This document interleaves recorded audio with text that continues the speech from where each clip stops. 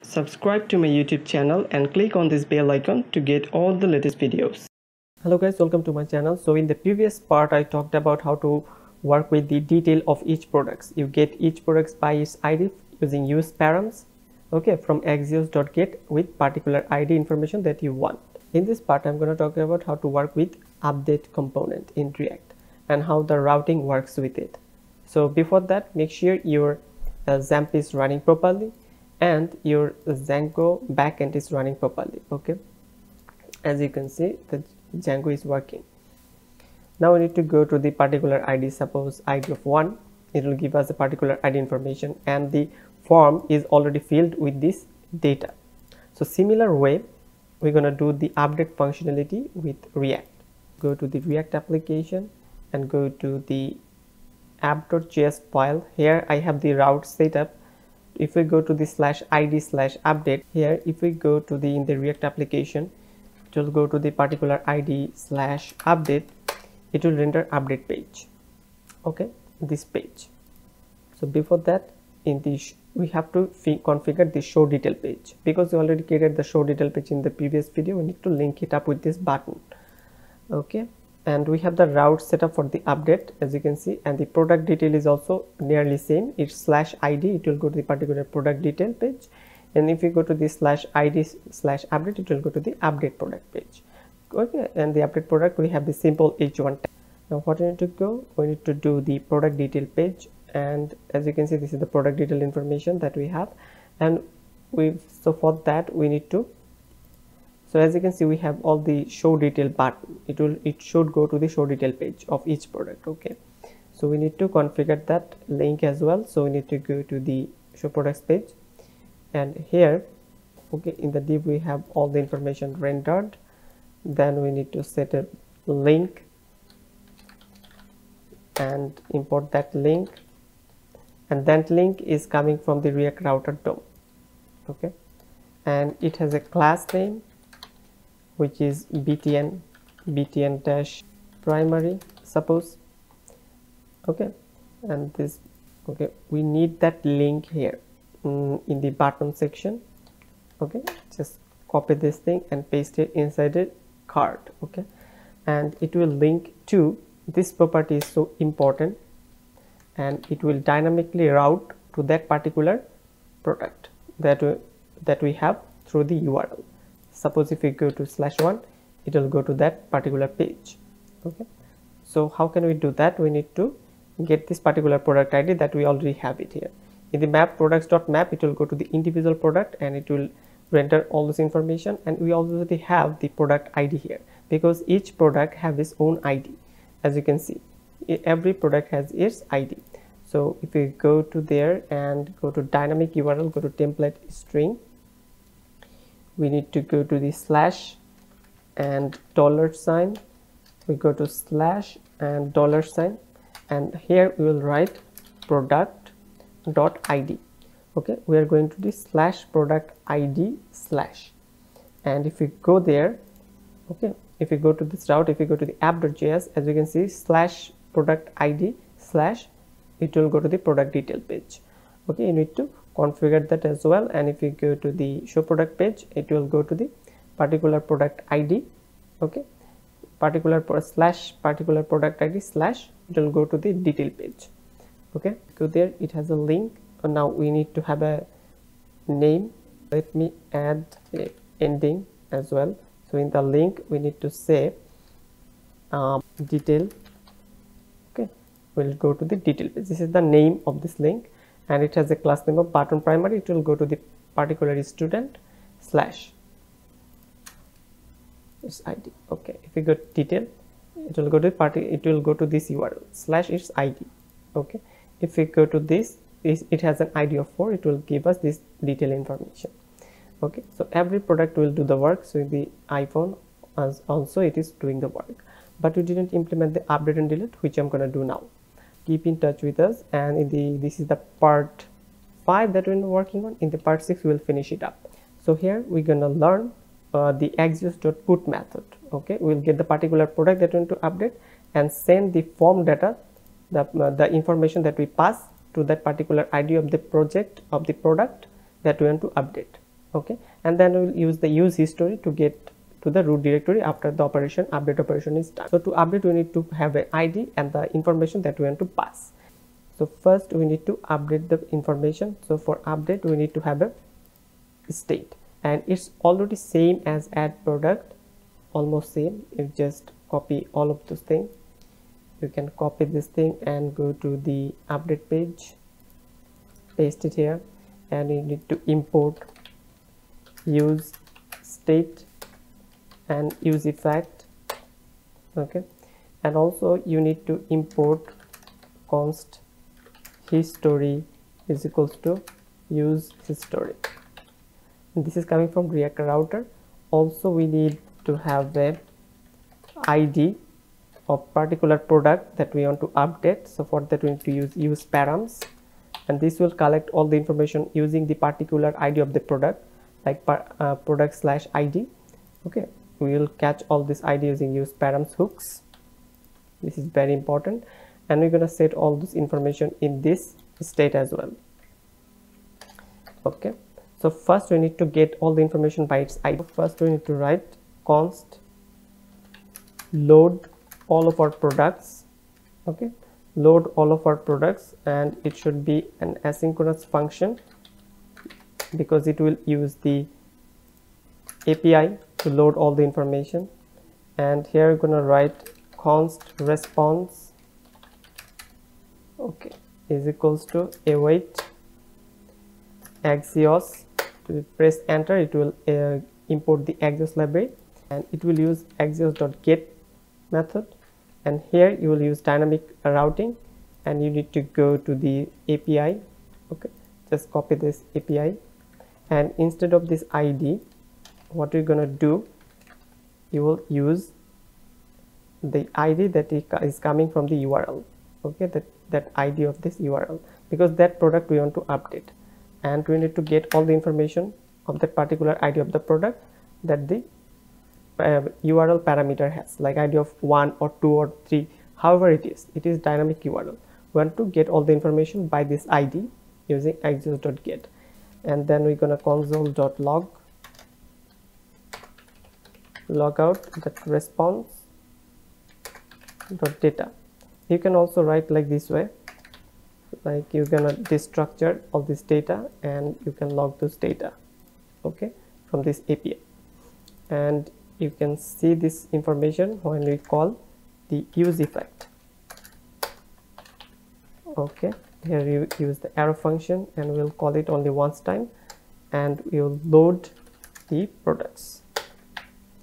We're gonna load the products by particular ID slash ID slash. Okay, if you save it and go update page, okay, go to that update.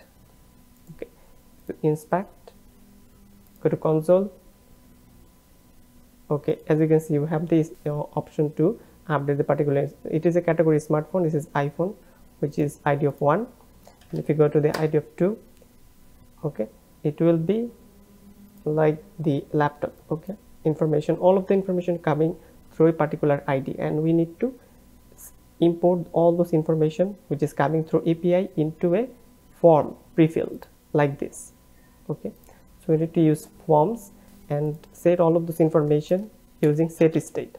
Okay, so in this state we need to set all this information from the data, and data has all the information, like if you console.log data.name, okay, if you see that now it has the name of the particular product of this ID, so we can get all this information properly. Now we need to use set image, where image we are setting data.image, because data has a property called image. We get the image from this API, okay, and set it to image. Okay, same thing we're gonna do for everything. Set name, it will be data.name, and set price, it will be data.price, and set description, it will be data.description, and then we have set category, it would be data.category, image name, price, description, category. We set all the information in the set state, and now we can access those image name price description category in the form and see all those value that we have put there. Okay, now we need to have a form. It would be add product. It is similar to this, so we can copy this div. Okay, we can copy the whole div of form group in the update product. An update product has a function of update product info. Okay, and it is update.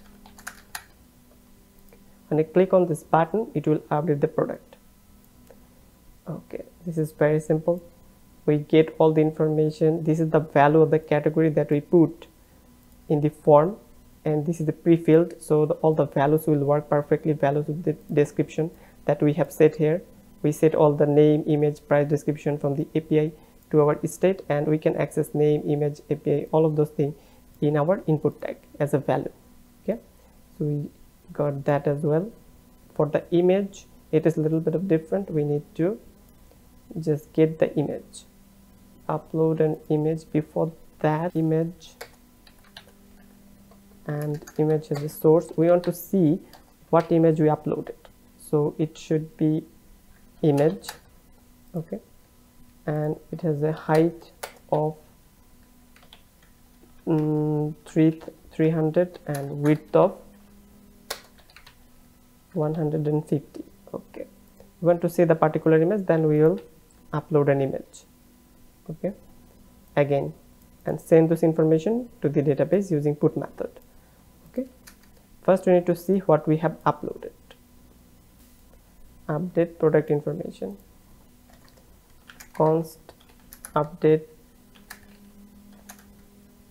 product information, and it will be an arrow function, and it will have an alert update. Okay, now it will work. Now as you can see, this is the information that we put. Okay, in this URL id/update, we want to see all the information that we put before. We imported these images. Okay, and we have this information which is pre-filled in the form, and this value, this description, this thing, category. So we need to update this information from here. Okay, don't worry, the UI will look much more better when we update this. Okay, in the last part I'll update all this UI.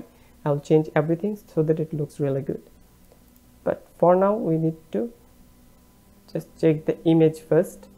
Okay, this is the image, and then we have the option to select this particular image using e.target.files. It will select only one image. Okay, and you can have the information as an image, name, price, all of those things here. Now if you want to update it, you can update it, but you need to work with this function. When you click on this update product, it will update the product information. So for that you need to work with another thing, work with form data. So this is the function that will update our products. Okay, so this is it should be an asynchronous function. Okay, and it will first let form field is equals to new form data.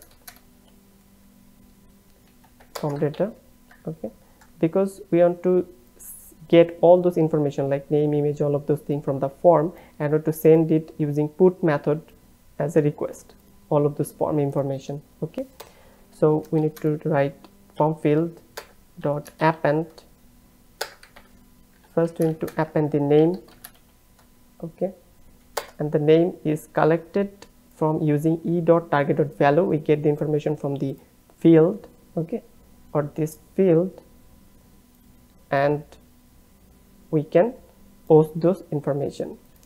Now we can copy this thing, and actually you can copy this thing from here. This is the same thing. Again, copy this thing, form field dot append the name, price, description, category, all of those things that we got from here. Okay, nice. Now we need to await and write Axios press enter and write all those things. Like the method should be put method, and the particular URL should be the URL we use from the product detail page. This URL we want using the template string. Okay, template string, that particular ID. Okay, the put request always have particular ID that we want to update. Okay, and then the third parameter, we need to post the data. So which data we need to post? This form field data. Okay, and then response, and it will show all the response in a console.log response.data. Okay, and then we need to redirect using history.push to the root directory. After the product is updated properly, okay, it will go to the root directory. So that's why we need to import that hooks history using into use history, and it is coming from React routers. And ID using the dynamic URL that we want to get of each product using use params. That's why we are able to get the particular ID from that URL. Okay, and get all the information from this API. So this is super important for update. For every update operation in Node.js, in React.js, in any backend front-end library, the update method is almost same. You need to pass all those information as a pre-filled in your form, as you can see. So for that's why you need to get all this information set the information in a variable, in a state. Okay, this is super important. So after you update, the method should be put, and the particular URL that you want to update, the particular ID, and the information that you want to post, like its name, price, description, all of those things, images. And then after this complete, it will go to the root directory. So it's done properly. So when you click on this update, it will update. You need to update it and write update. This should be 799. This is updated. This is laptop. Okay, so give it a TV, suppose. As you can see, it's updated. This is simple and easy. If you go to the detail, okay, it will go to the particular information detail and render all this information by its ID, its name, price, description, category. If you want to update it, it will go to the particular, okay, update information, update component. Like here in the detail page, if you go to the detail page, when I click on this update, it will go to the /product ID /update, and it will render this update component. Okay, it will render this update component and pre-filled with this information. If you select this information, like Asus gaming laptop, okay, now if you delete all of those things, updated, nice, is updated again. Okay, so everything working really fine and easy and simple. So update functionality is done. Thanks for watching. I will be coming out with the next video.